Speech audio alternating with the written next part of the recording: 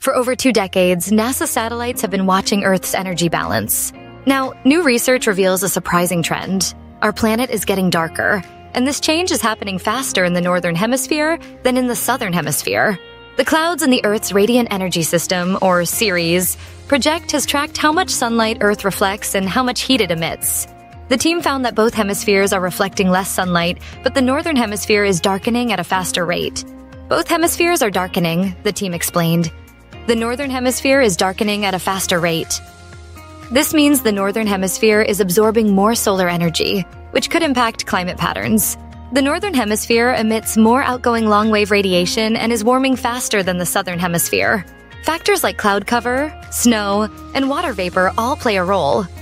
However, the usual balancing act between hemispheres may not be working as well as before, leading to greater differences in temperature and moisture. Researchers warn that if these trends continue, the Northern Hemisphere could keep warming more quickly.